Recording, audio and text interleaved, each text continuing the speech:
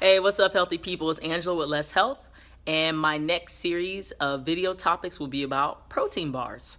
I am going to review them based on clean ingredients, overall taste, and then also the amount of protein per measurement, okay, whether it's ounces or grams. So the three brands that I'm going to take a look at, all right, is the Vega. All right, and this particular Vega protein and snack bar is chocolate peanut butter flavored. The next one is going to be the Nugo Slim brand. Okay, Nugo Slim. And this is the crunchy peanut butter dipped in real dark chocolate flavor. All right, and then I have the No Cow bar. Okay, this one is blueberry cobbler. And then I have another No Cow bar that is lemon meringue. All right, so like I said, over the next couple days, I am going to share that information with you guys. Stay tuned.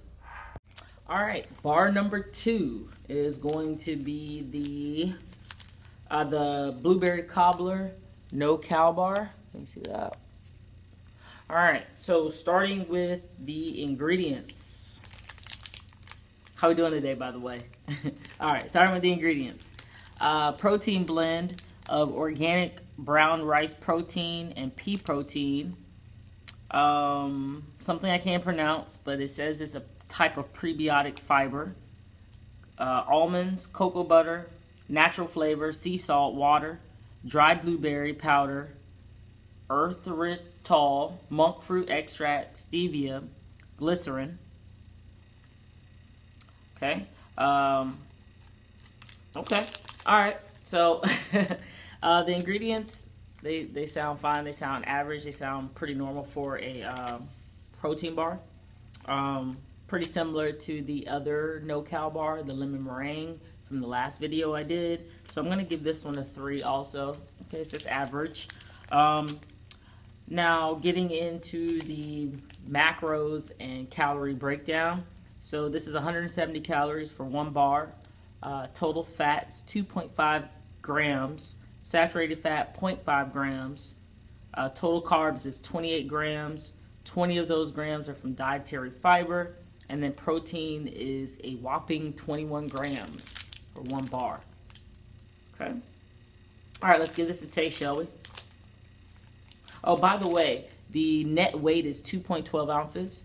Which is 60 grams, which is going to be important when I go to combine all the videos back together on, I guess what you could say is pound for pound, the best in terms of macros.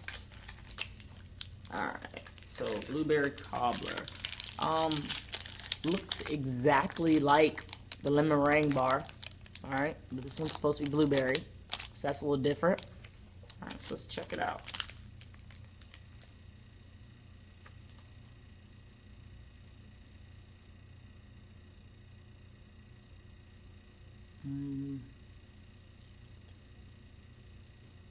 Okay.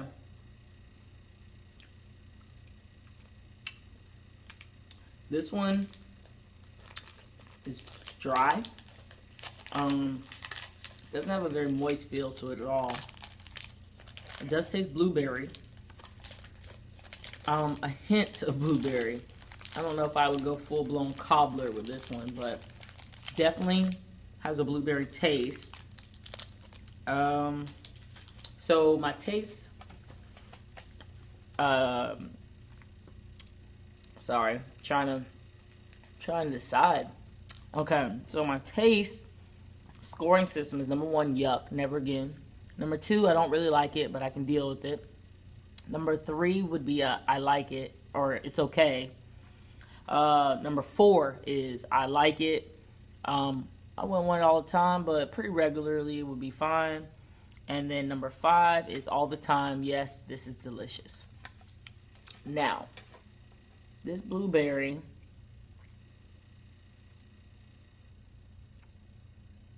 I think I'm going to give it a 3.